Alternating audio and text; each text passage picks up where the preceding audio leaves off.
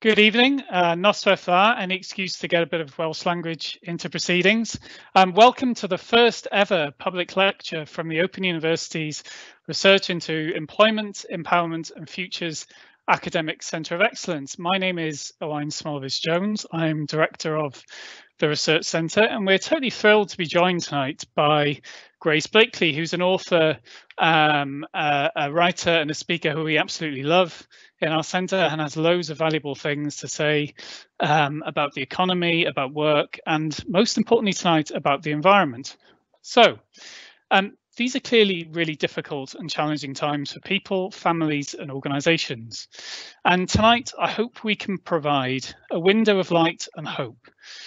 These are difficult times, times of crises, but in these kinds of times, we can find possibilities and windows for exploring more radical ideas, because these kind of times of crisis can shift the parameters of what we consider to be possible and impossible.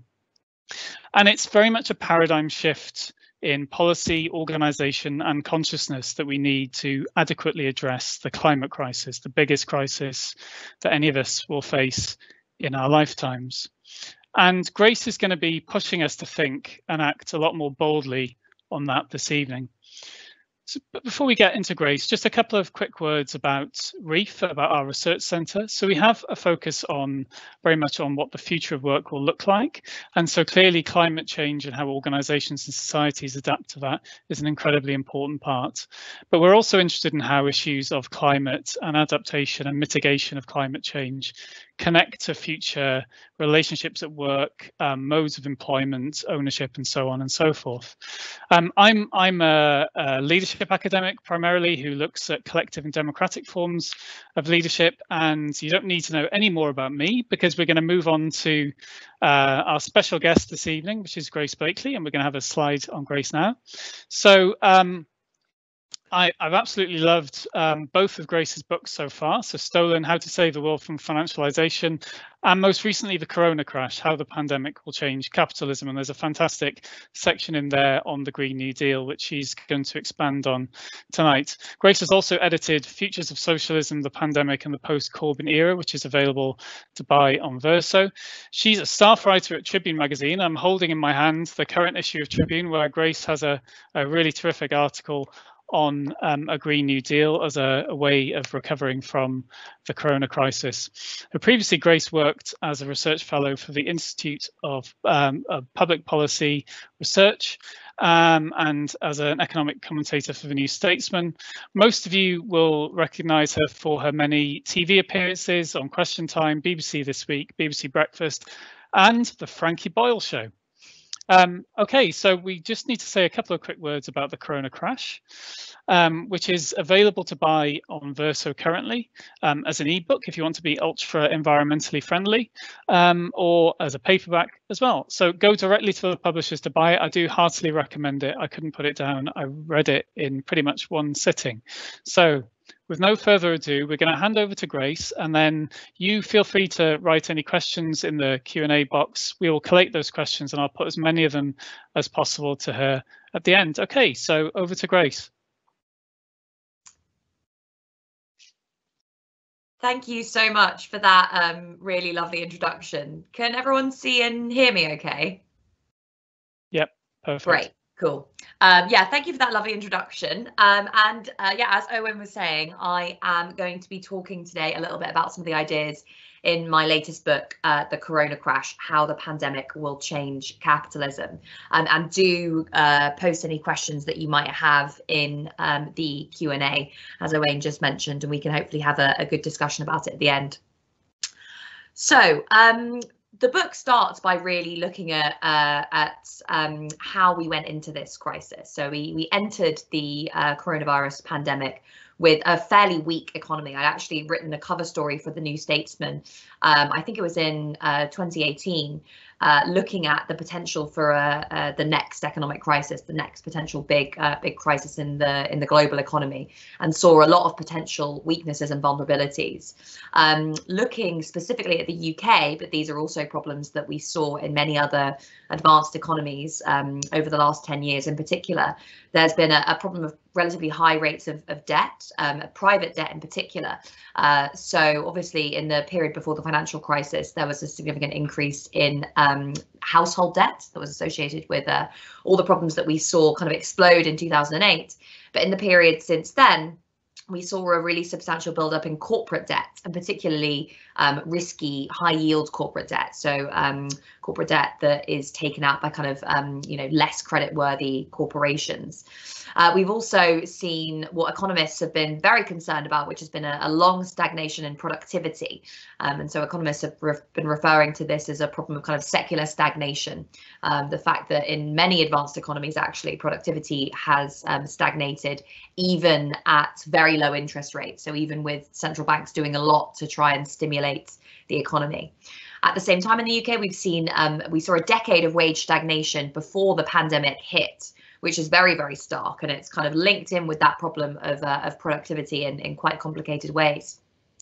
Unsurprisingly, given all of those issues, we also had rising inequality. Now, this is interesting because we were told for quite some time that inequality was actually flat and hadn't really risen since the 1990s.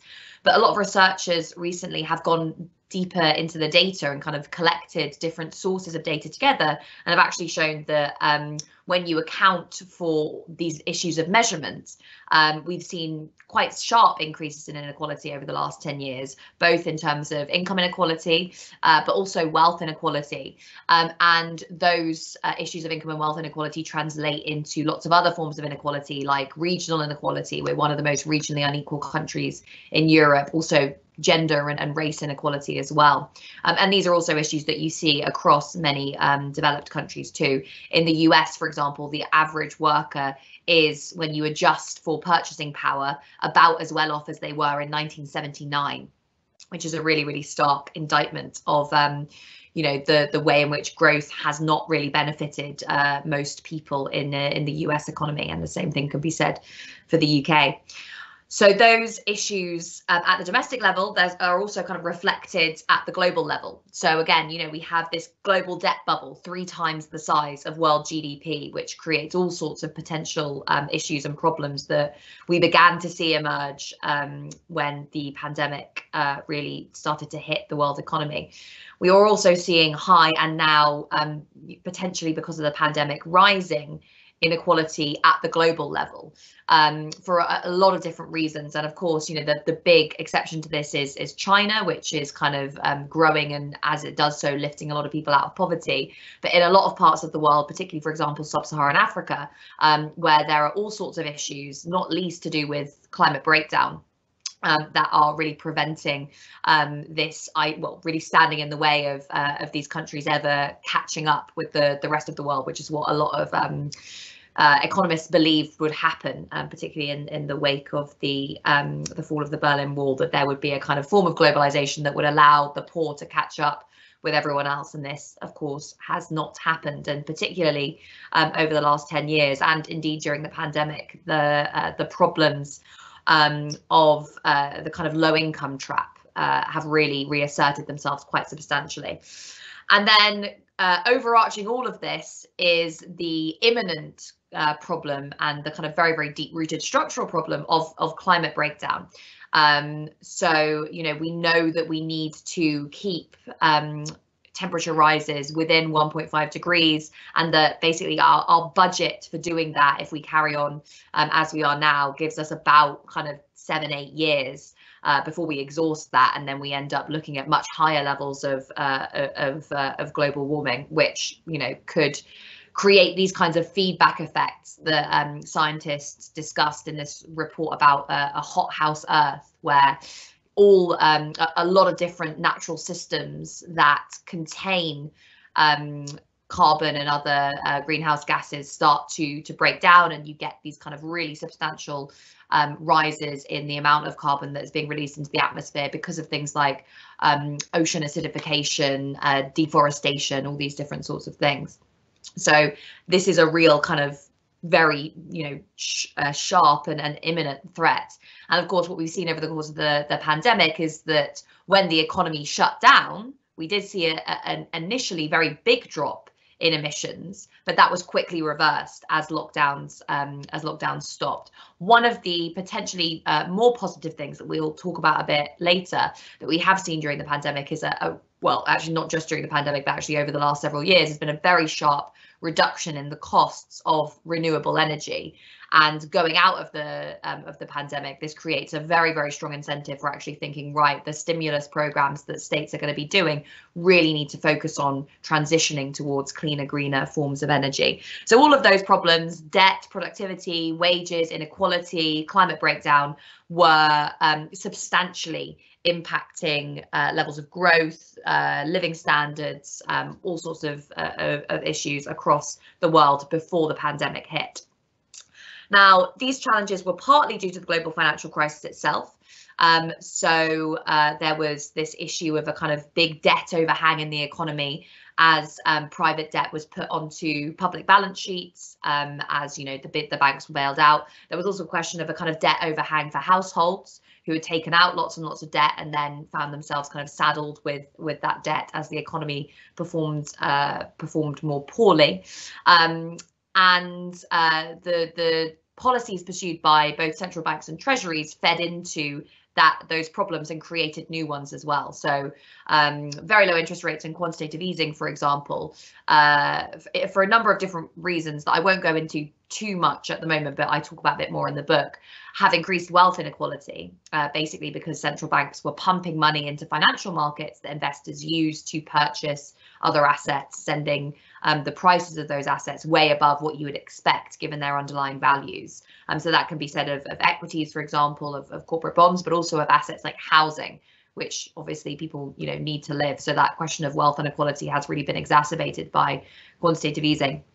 Also austerity, which has weakened the power of working people relative to capital and has fed into this problem of wages, which has potentially exacerbated the productivity problem because it's constrained things like infrastructure investment, because it's also constrained investment in what economists quite bluntly refer to as human capital, because we've had cuts to education, to local authority spending, to healthcare, of course, and social care, which were really critical areas that were cut. Obviously, no one could have known that the pandemic would hit, but this was something that was a key risk that was continuously being mentioned by top scientists, was that a pandemic might come at some point.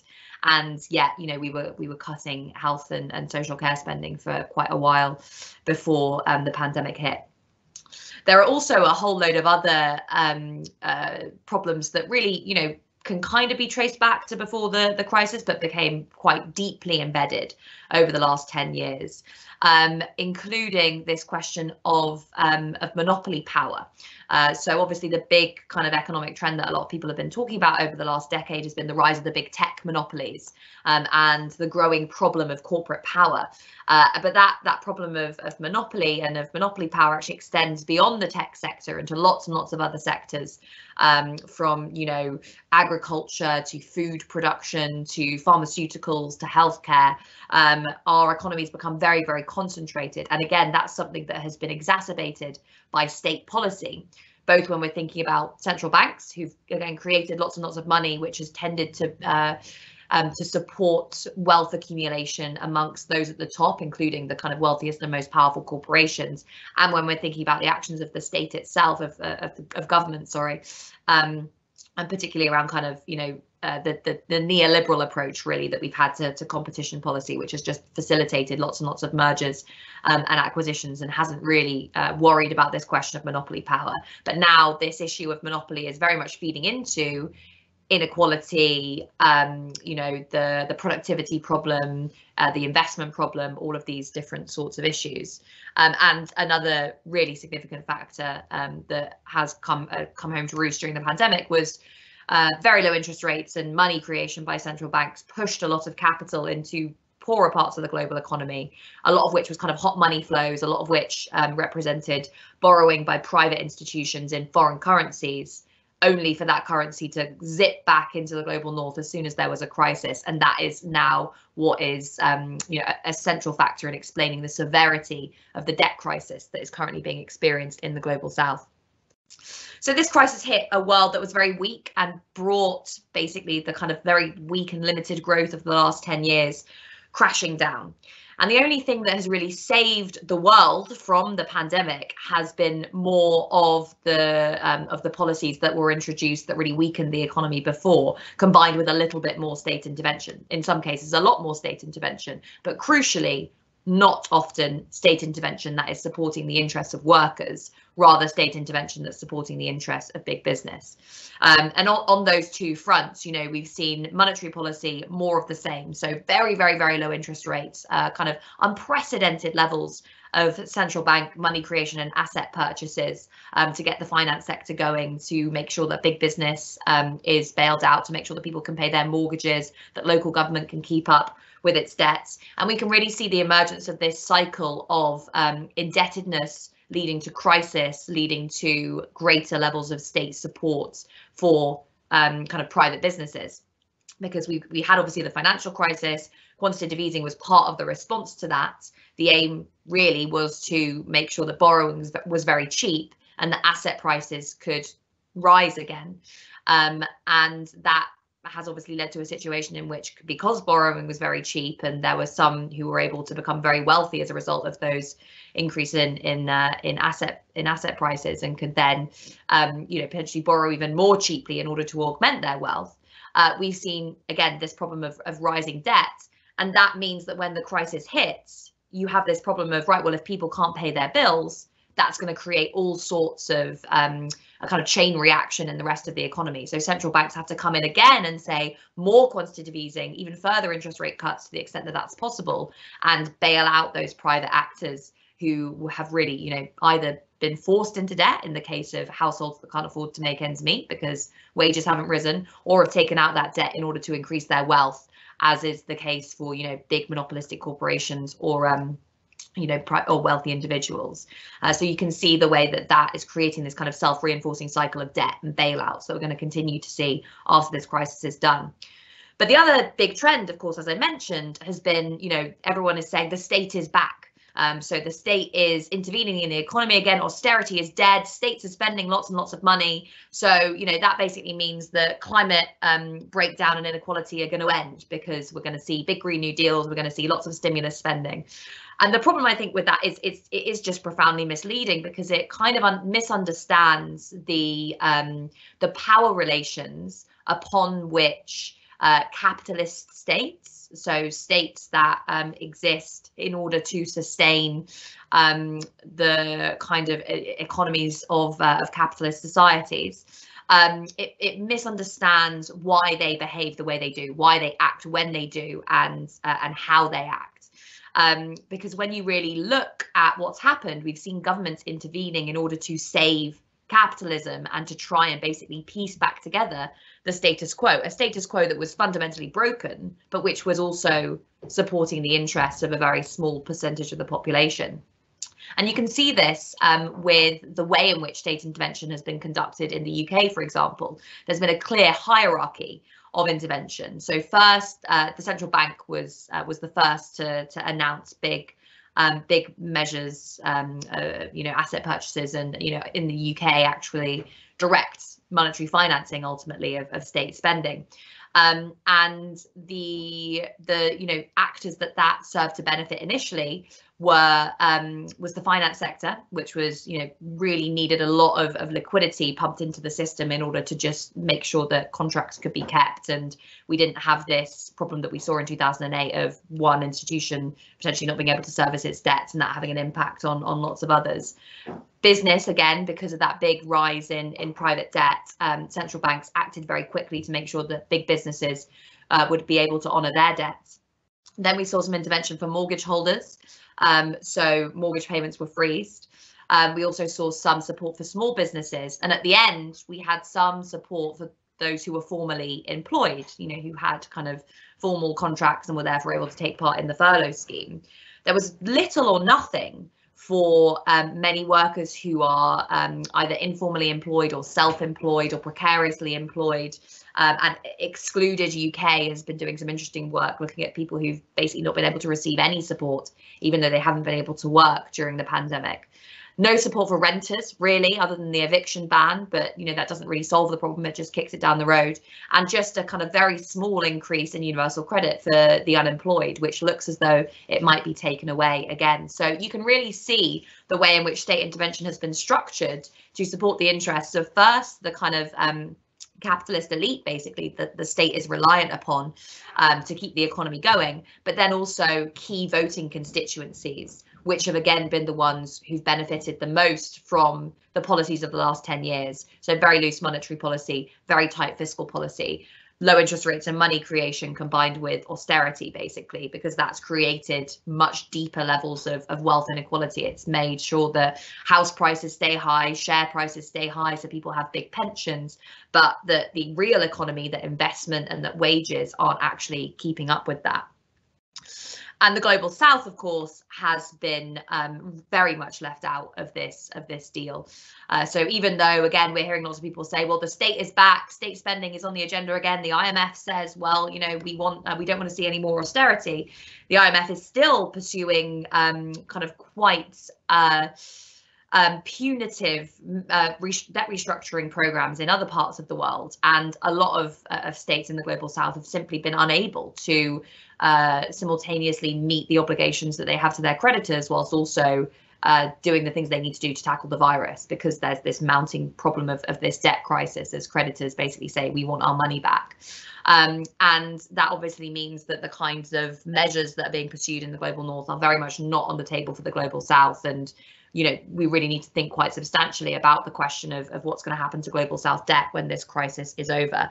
And that becomes even more acute when you think about the fact that climate breakdown is very, very much already with many states in the global south, whether we're thinking about rising sea levels affecting low-lying and island nations, about desertification in places like the Sahel, about wildfires, about more frequent extreme weather events. All of these things are very much part of the kind of daily existence of many people who are living in the global south at the moment. And the access to capital in order to mitigate at the very least those problems is simply not there. And a lot of these issues are actually going to get worse after the crisis, even with some of the measures that have already been announced by governments to try and deal with it.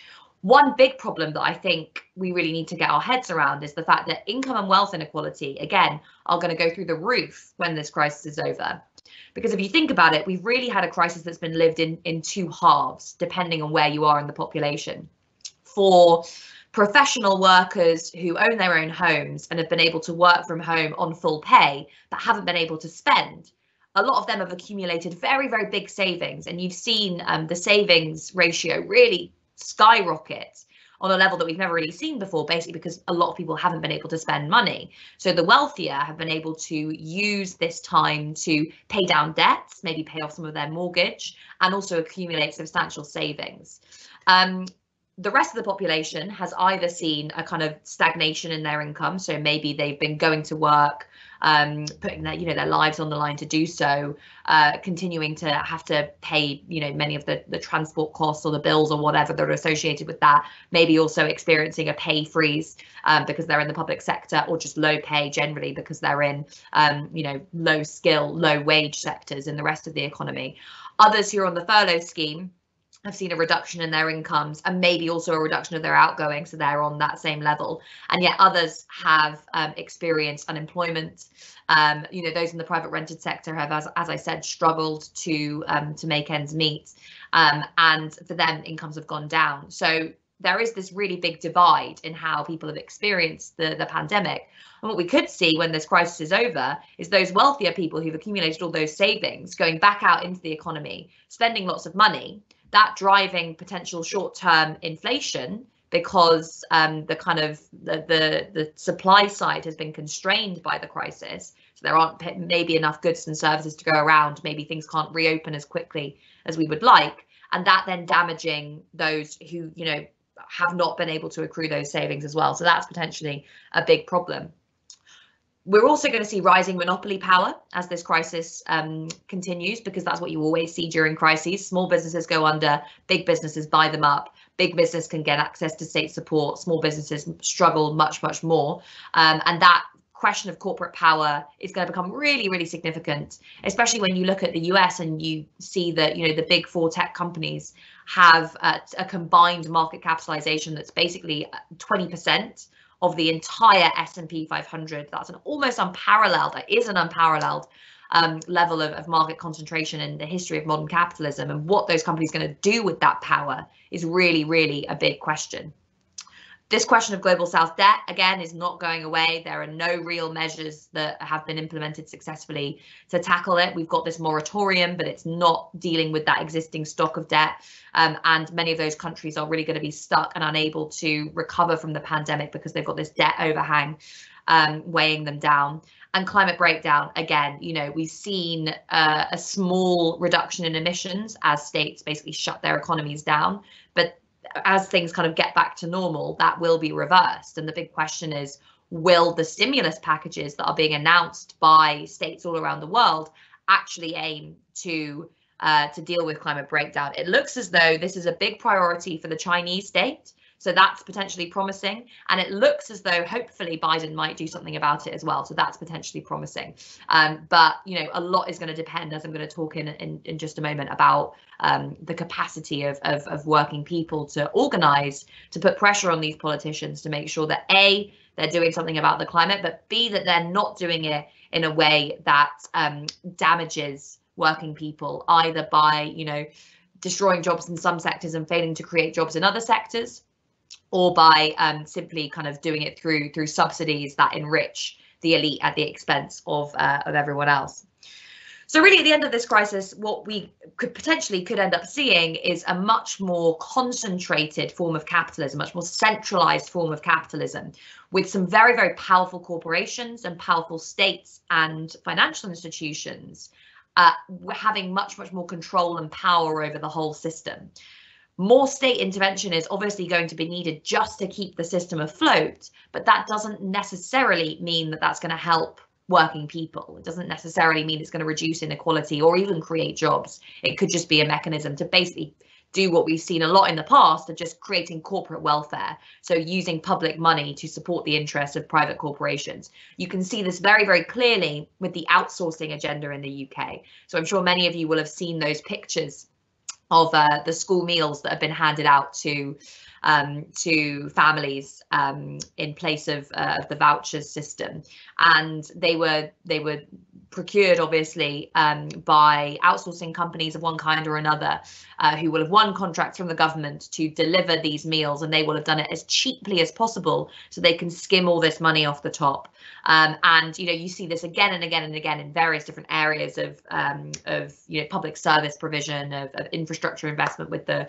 PFI schemes, basically private businesses winning contracts from the state and then skimming public money off the top, only to deliver very, very poor services in exchange. So these are potentially huge problems that we're going to have to deal with in the wake of this crisis, but they're also creating openings for organising.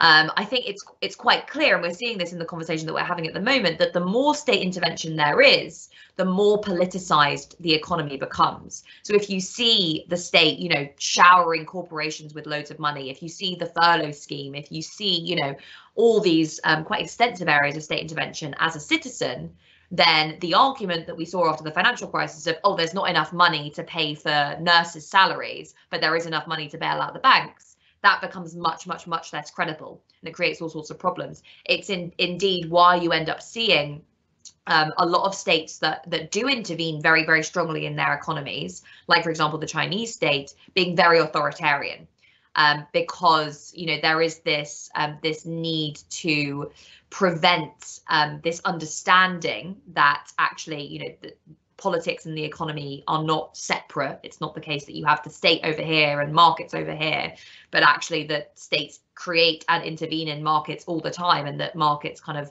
also shape the way that states work. You know, you need a very authoritarian government to prevent that realization from translating into much more extensive demands for, you know, redistribution and all sorts of other policies that would benefit working people rather than elites. And so for me, this question of what we do after the crisis how we tackle climate breakdown, how we tackle the productivity problem, inequality, global inequality, is really very much interlinked with this question of democracy. I think this is really, really important, and it needs to be a really central plank of the Green New Deal. Because often the way we talk about the Green New Deal is just, oh, states need to do more, they need to intervene more in the economy, and that is what is going to save us from, you know, whatever crisis we happen to be going through at the moment. But actually, as long as we have a state that is run in the interests of big business, big finance, you know, the elites in general, basically, its spending, its power is going to be used to prop up those interests rather than supporting the interests of the majority. And that's why democracy becomes so important, because, you know, it's not just about demanding higher state spending, it's about creating a more democratic state, and also creating a democratic economy as well. So, you know, this combines measures to transform the way that these states work, so to really embed democratic accountability in all the different parts of the state apparatus. So, for example, democratizing the Bank of England so that it can't just carry on creating money and channeling it off to the finance sector, but actually has to be answerable to working people. Through to, you know, in the UK, getting rid of the House of Lords, getting rid of the City of London Corporation, which is, you know, allegedly a local authority, but which is actually a kind of private lobbying organisation at the heart of our democracy. All these kind of constitutional reforms, decentralisation, empowering local and regional government to make sure that people's voices are very much at the centre of how state spending is distributed. And also economic democracy. And this is really, really important. So it encompasses things like re-empowering the labour movement, which has been so important for protecting workers' interests over the course of this pandemic. We probably wouldn't have a furlough scheme were it not for the labour movement and some of the unions in this country. So, you know, getting rid of some of those very harsh anti-trade union laws is going to be a really important part of that. But also thinking creatively about, you know, new forms of public democratic ownership, how we can democratize and socialize finance, create new public and community banks, you know, have many of the things that most people want taken into public ownership, but then also run democratically. So, you know, having, yes, the labour movement, but also direct citizen and consumer participation in things like, you know, governing nationalised railways. All of these different things really aim to kind of dissolve that distinction that is the basis of the accord between capitalism and democracy that we've seen really over the last century, which is the idea that there's politics and the state over here, and there's the economy and markets over here. And you can have democracy here, but you can't have democracy here. And obviously all that does is it means that you have this form of very concentrated, centralized power in the economy, and that then subverts democratic politics in the realm of the state and you know, elections and all those other those formal areas of liberal democracy that we're familiar with. And these policies, I think, really have to be a central part of what we argue for when we argue for a Green New Deal. So yes, we need a massive increase in state investment. We need national investment banks. We need to democratize the finance sector. We need transfers of resources from global north to global south. We need to invest in renewable energies, all these different sorts of things. But we need to, whilst doing that, make sure that it's being done in a way that is, you know, facilitates a just transition, that reduces inequality, that deals with all those problems that I mentioned at the start of this presentation. And the only route to that is through democratic representation, because otherwise, as we've seen time and time again, those policies get co-opted by the people at the very top. So, you know, you end up with the situation we have now, where the government announces intervention to support the functioning of the economy, and big businesses come in and say, right, we'll have some of that. So EasyJet, for example, got a huge loan, got a huge amount of support from the Bank of England, and then went out to distribute a load of money to its shareholders, and a lot of those jobs aren't going to be safe. And we've seen a lot of public funding basically go straight into the pockets of shareholders without any guarantees about these companies paying their tax, keeping on their workers, or any of these sorts of things. And the same questions really need to be asked about the Green New Deal. Is it going to be something that is run democratically in the interest of the majority, or is it going to be something that's going to be able to be co-opted by a small elite at the very top of our society? And I think I've had my time there, so I will stop now and open up to questions. Thank you very much, everyone. Thanks, Grace. That was terrific and really thought-provoking. We have been having questions coming through. I'm gonna kick off. I'm gonna use my moderator's privilege or facilitator's privilege and ask the first one, I think, which is and maybe this points to a situation beyond the UK as well. But certainly in the UK, and I guess this is probably mirrored in other national contexts, although perhaps not currently in the US, but we'll wait and see on that one. So how do you go about organising? How do people listening to this and watching this go about organising for a Green New Deal beyond political parties? Is it something that's possible beyond political parties? Yeah, I think it's really important, because too often our understanding of political change centres on just elections. And I think, again, that's the function of this separation between politics and economics. You know, we understand democracy is something that happens once every 4 or 5 years, and that's when people get to have a say in how government works. And that is obviously not good enough. It's not good enough for a whole host of reasons, both because of, you know, the various different crises that we're currently witnessing in the way that democracy works, and really the kind of slide into much more authoritarian forms of rule that we're seeing in a lot of parts of the world. But also because, you know, what is going to happen in between those elections, and indeed what is going to happen at those elections themselves, will reflect the broader balance of social power that exists in, you know, wider society the rest of the time. The whole idea that it's going to be possible to kind of transform the way that the economy and society works just by electing a government that's then going to go into the state and change everything was always quite reductive. And indeed, a lot of people who have been involved in kind of the democratic socialist revival of the last kind of 5 years have said, well, you know, we need to also be acting outside of political parties and direct elections to build up other forms of working class power. Now, obviously, the big question is how you do that. I have, you know, I defer to people who are much more experienced in actual organising rather than just, you know, thinking on many of these questions. But I also talk to them quite a lot about it. And I think some of the most important things that we're seeing people organise on at the moment can really be placed into one of 3 categories. So the first one is making sure that political parties are democratic and represent the interests of members and wider society.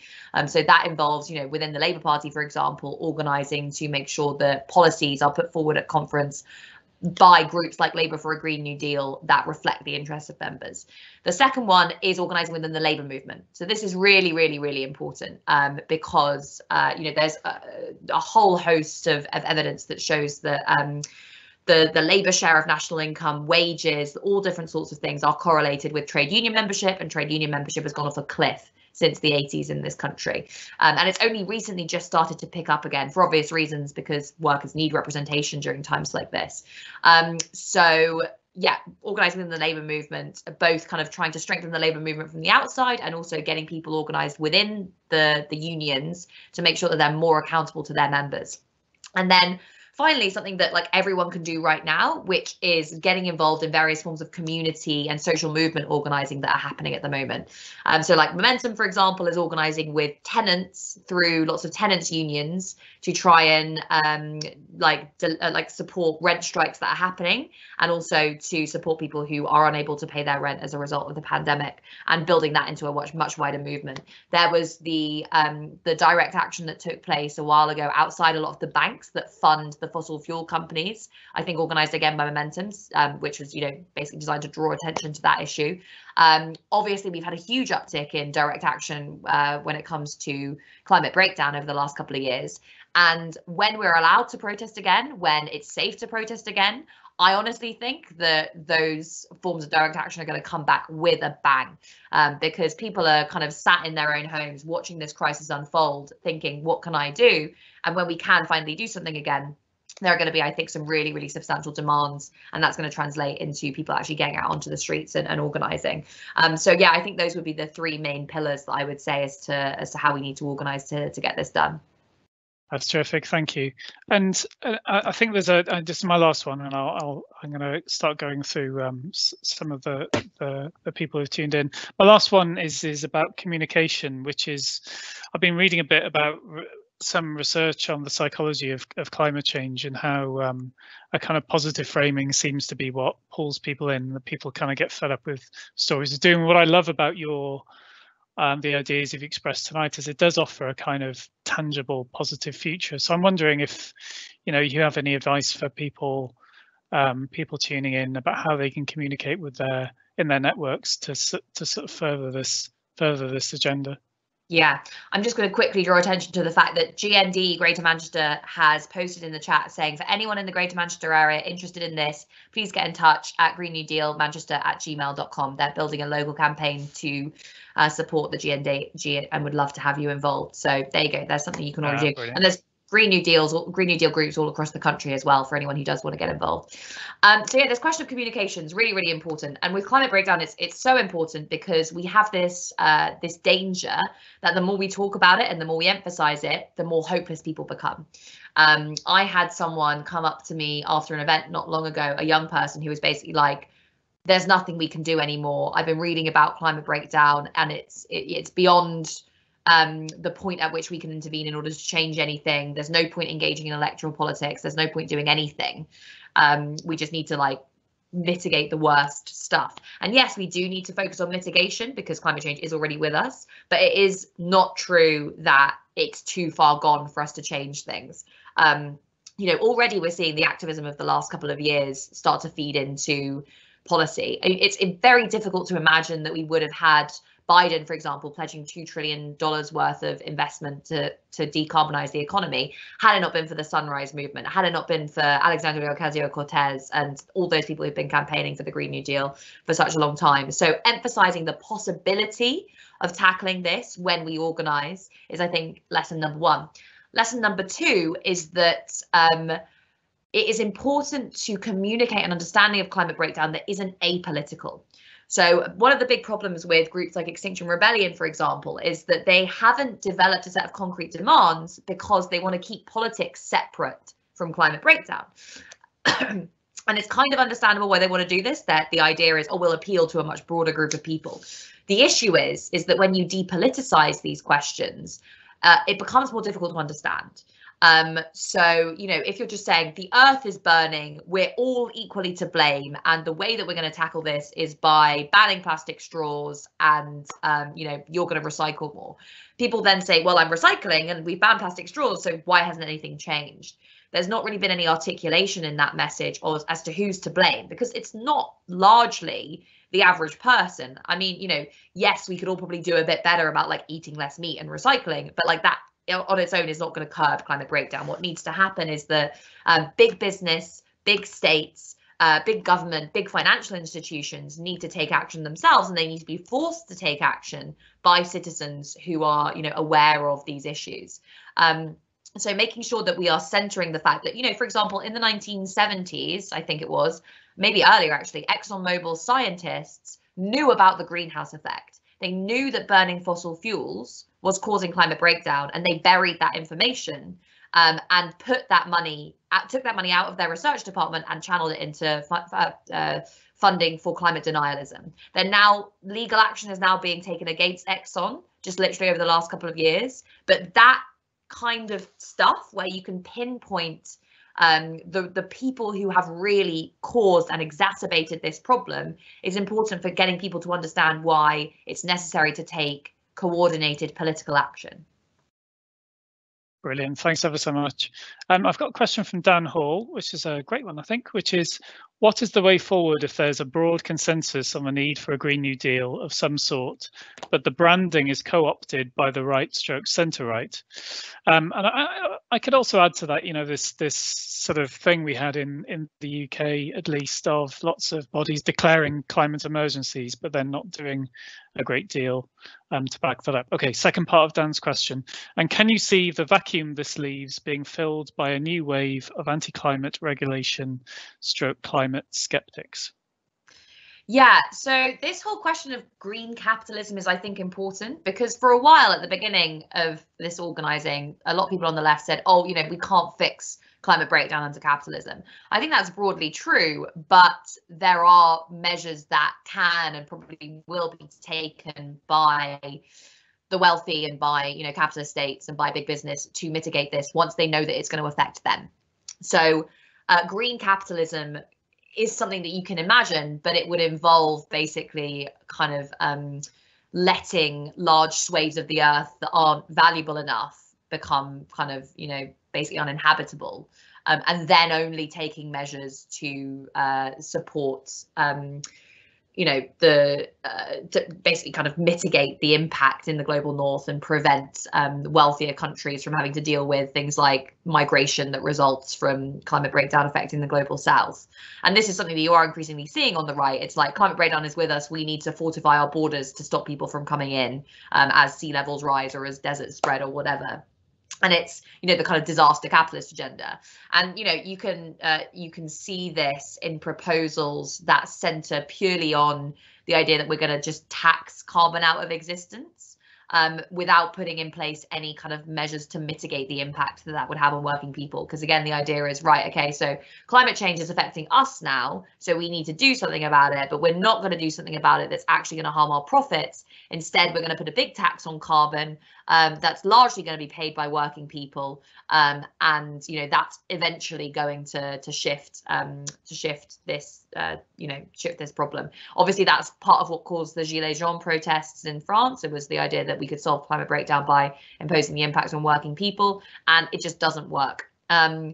It causes all sorts of political problems, and you know, yes, potentially that political turmoil gets taken advantage of by the right, but that is again why the left needs to be much more organized and able to say, look, we can solve this problem, but we need to socialize production, we need to tax the wealthy, we need to have collective socialized democratic investment in X and Y and Z.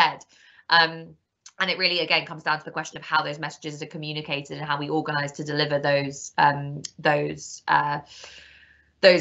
proposals. That really is going to depend which one wins out, because yeah, there is this growing consensus. I wrote a piece about it not long ago about green capitalism, yeah, that could incorporate both a kind of disaster capitalist right-wing agenda to expand the security state, build borders to prevent climate refugees from coming in, with measures that basically harm the working classes. Great. So I've got a question. Let's take the latest two. So one from Lewis, and I'm going to try to snowball this up with one from Casper as well. So can you share your thoughts on the World Economic Forum starting the Great Reset Initiative, and how will this reshape our society stroke economy? And Casper mentions Brexit as well. So to reflect on the implications of Brexit for this kind of agenda. Yeah, so right, the WEF stuff. I mean, again, I think the WEF stuff comes in under this mantle of kind of green capitalism.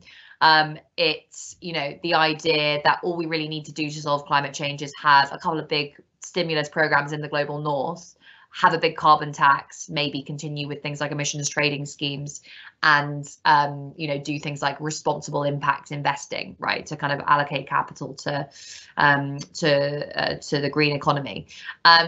It's probably not going to happen fast enough. It's not going to happen in a big enough way, and the vested interests that stand in the way of it becoming something that would, you know, really work are huge. And you saw this, you know, with the European emissions trading scheme, right? This was the idea that we would solve climate breakdown by effectively pricing carbon and therefore allowing institutions to kind of offset the amount of carbon that they were producing by purchasing these kind of tokens.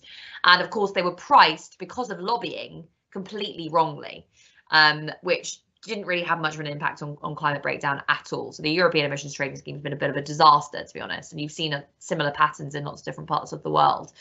You know, you can say the same about lots of different forms of carbon tax. I mean, a really effective carbon tax would need to be priced at least something like $100 a ton, which is huge, and, you know, potentially has a massive impact on the real economy, and particularly on working people. So yeah, a lot of what is being proposed there is not going to work. One thing that is good, that I think everyone is now basically on the same page on, is that the price of renewable energy technologies has fallen so much that it's just uneconomical to invest in any other form, really, of energy generation. The issue there is, of course, we've still got functioning, you know, dirty forms of energy generation, non-renewables, in a lot of different places, and they'll have to play out their lives. But in terms of building new stuff, at least largely because of state subsidies and also because of research and development in places like China, the cost of renewable energy have fallen a lot. So that is, I think, something that you're going to see a lot more of in coming years. The question is, again, is it done in a fair way? Is it done in a way that creates jobs, or is it done in a way that basically just facilitates public money being funneled off into private pockets? But yeah, I mean that is something that is generally accepted, I think. So that's at least a positive step in the right direction. When it comes to Brexit, yeah, again, so speaking about the European approach to climate breakdown so far, it hasn't really been that effective. We've got this kind of Green Deal in the EU that is currently being obstructed because of all the massive problems that exist within the European Union when it comes to the political, economic foundations of the bloc that we don't have time to go into now. But that something vaguely good, although not nearly good enough, was agreed, and lots of edges were cut off it by various different states that didn't want to spend too much money, and now it's being obstructed by other member states, and so that might not even go through itself. Like the UK not being in the EU, potentially removes an obstacle to things like more spending to combat climate breakdown, but it doesn't really change the fundamental balance of power within the EU. It does a bit, but like not massively, especially obviously not within the Eurozone. And therefore it's we're unlikely to see, even after Brexit, a massive shift or a massive push towards things like a Green New Deal for Europe. Which is unfortunate, but I think inevitable given the nature of the set of institutions that comprise the European Union. For the UK, it's potentially worse because it just means that, and this has always been the case with Brexit, it just means that, and this is why certain Tories always wanted it, is because whichever government is in power domestically has potentially more power to do more extreme things. So for the Tories, that means decimating, tearing up labour laws about, working time and all these different sorts of things that we're seeing Kwasi Kwarteng talk about. It means potentially, tearing up environmental regulation, having a really regressive trade deal with the US. Kind of left Brexit would have meant, being able to do much more extensive state aid, impose capital control, socialise the finance sector, etc., etc. But obviously, we don't have a left-wing government in the UK. We have a very right-wing government, and so potentially this means that a lot of those restrictions that had been imposed by Europe on emissions and other things could be ignored. Again, it just means that the pressure on activists in the UK is ratcheted up dramatically. Because we have to be the ones that are holding this government to account. The Labour movement, the wider left activists, the environmental movement, feminist movement, whatever. We all have to be holding this government to account because Europe isn't going to do it. And to be honest, Europe was never really going to do it anyway. So this just means it focuses the attention on activists actually holding this government to account, particularly when it comes to that question of a trade deal with the US. So no pressure, everyone, but at least we'll have lots of interesting things to research. And exactly. Yeah, could think of worse ways to spend our time. Okay, so two questions that are very similar from Fergus and Colin, and this might be the end. So after these, so Fergus asks, is it possible that Green New Deal policies can lead to greater exploitation of the third world? And then Colin has been reading David Harvey, so he's a man after my own heart. Many thanks for a really interesting talk, Grace. Asking with my geography hat on, it's noticeable you flag spatial unevenness throughout global flows of debt, uneven and combined development, uneven impacts of climate breakdown and the movement of people, etc. Yet many of the proposed resistances are quite territorial, either national trade unions or local community action. How might we think about organising and building solidarity transnationally in light of all that existing unevenness and difference? Great questions. Yeah, absolutely. And I think this is really important because it's something that often gets confused, right? We hear this idea of like global solutions to global problems, which is the type of thing you'll hear at like the World Economic Forum at Davos. And what they mean is basically the little people shouldn't be involved. They mean us who get to go to Davos, who get to exist in these international spaces and transnational spaces. We will set the rules of the game.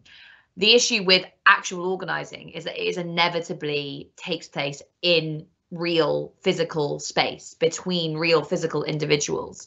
And that means that the foundations for international, transnational organising have to come from organising that takes place within a particular space. So we cannot skip over the process of building the domestic labour movement, of building domestic social movements, of democratising our political parties to give activists a real voice in those, and just say, oh, we're going to try and find like-minded people in other countries, because that the power, the foundations to disrupt capital relations, which can only exist in, as I said, in a particular space, whether you're thinking about going on strike, whether you're thinking about a protest, whether you're thinking about doing things like what XR did, disrupting the printing presses, all of those things take place in space. So the forms of international solidarity we need require linking up those movements to make sure that they can learn from each other, to make sure they can connect with each other, and to make sure that they can build each other up. This is something that an organisation like Progressive International is doing already. So trying to link up different movements that are working on different issues all around the world and facilitating international learning, like helping, bring political leaders from some parts of the world to others, and making sure that politicians are aware of struggles that are taking place all around the world. It's a similar sort of thing to what I try to do with the podcast as well, is kind of make people aware of these struggles that are taking place so that they can kind of support and just, and engage in various different forms of solidarity. So I think that's the real, it's not the case that just because we have these international problems that we can sidestep the difficult and challenging issue of organising within our communities and within our workplaces. We have to also, we have to think about international solidarity as linking up those struggles rather than skipping them over. And what was the first question you asked? Sorry, Owain. Sorry, you're on mute, I think. I am on mute. I didn't want to be that guy. Anyway, and Colin corrected me, and Dori Massey as well as David Harvey. Quite right. The Open University's Dori Massey, can I just say. The first question was, is it possible that Green New Deal policies can lead to greater exploitations of the third world? Yes. Yes. And this is a challenge, both because of the natural resources that are required for things like, electric cars, which rely on, everyone saw that exchange with Elon Musk saying we will coup wherever we like. Someone said, oh, you support this coup in Bolivia to get access to lithium, and Elon Musk tweets back, we will coup wherever we like. The implication being that he needs access to lithium for his electric cars, so American power will be used to support his interests wherever he needs that. There are all sorts of other challenges around here. You can think about if we're moving towards a world in which we obviously are, like technological innovation is going to be more important to limit the amount of physical movement of goods and people. Then you're thinking about rare earth metals that come from lots of unstable regions in the global south. Obviously, the move away from oil is going to severely disrupt political economic relations in large parts of the Middle East and various other parts of the world. And then, there's the impact of climate breakdown itself, which is already being unevenly felt between global north and global south. These are challenges that I think require something that we initially began to see in the wake of the kind of the Second World War, when you had the decolonization movement, which was kind of solidarity amongst states within the global south, but which was quickly kiboshed by the US. So you had things like, the New International Economic Order, the non-aligned movement, which was this attempt to get states together to facilitate cooperation and demand better treatment within international institutions and by the global north. So to demand, better trade rules, better intellectual property rules, all these different sorts of things.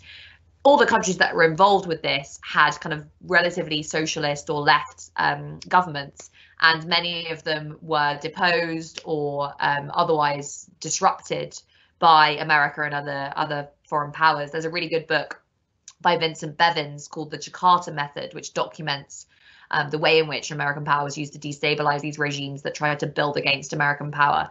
what is interesting today is that we have a slightly more, we're moving towards a more bipolar world, in which, you know, you have China as a counterweight to America. The question as to whether or not we see, as a result of this, countries in the global south being able to band together and almost play those superpowers off against one another in order to achieve their aims, is the big question of, I think, the next century. Basically, is what will happen as American power, you know, slowly and probably violently declines. And yeah, I mean, what we can, and I think should hope for is solidarity amongst global south states to rewrite the rules of the international economy. So to achieve, you know, much more fair and equal rules on technology, on intellectual property, to kind of demand transfers to tackle climate breakdown, to, you know, change the way that trade treaties are written, that bilateral investment treaties are written, get rid of things like investor-state dispute settlements. All these different sorts of things require solidarity amongst states in the global south, and really among progressive governments. And I think, you know, it's something that we are seeing some progress on, and I hope that that will continue. But there's certainly a role for movements in the global north to support those aims and to push for those aims. Indeed, you know, it was a big plank of a lot of Labour's recent policy, was about, you know, correcting some of those injustices that existed at the international level. So yeah, that is, I think, something that really needs to be focused on. Thanks, Grace. I'm just gonna, I don't think we've got time to answer Sam Lucas's question, but I think it's worth getting it out there, because he makes, he or she makes, or they make a point that can get us thinking. So Sam says, thank you for the enlightening presentation. Would a possible solution for democratization of economics and politics in the UK could be a People's Assembly that governments would be held accountable by? It would be a long shot due to the amount of control our political system would have to hand over, but would allow Green New Deal to ensure policy is set and currently followed. So advocating a global People's Assembly, which is a really interesting idea. Okay, so I just want to end in two ways. The first way, three ways, there's always three things, isn't there? There's never two. So the first is to again thank Grace. It's been fantastic. I was really looking forward to this, and I've really enjoyed myself. The second thing is to flag to people here that we are going to be joined for our second one of these on May the 25th by Andreas Malm, who is probably only equaled by Grace in terms of being prolific, in terms of writing really excellent books, and many of them.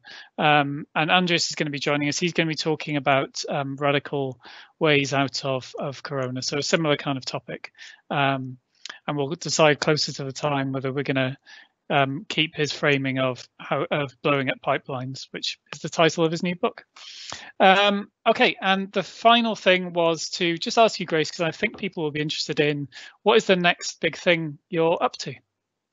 Yeah, so I'm actually currently working on another book, which will hopefully be coming out next year at some point. And that is, the working title is Corporatocracy. And it's basically looking at a lot of the issues that I've been talking about here. So how we are increasingly living in an age of kind of capitalist planning, where you have powerful states, large monopolies, big financial institutions working together to set the rules of the game and actually kind of determine who gets what within the economy. And that kind of the democratization of our political and economic systems is the only way to push back against that. And that is what I'm going to be trying to do for the next year, although writing a big, expansive book whilst in lockdown is not ideal. No, but really looking forward to that. And thanks ever so much for your time again. And thanks to everyone for joining us. It's been fantastic. So I hope you enjoyed it. And please do feel free to email me some feedback if you'd like us to do anything different in the future. My email address is available, you know, publicly on the OU pages, and check out our web pages too. Thanks again, Grace, and thanks everyone. Take care. Bye-bye. Bye.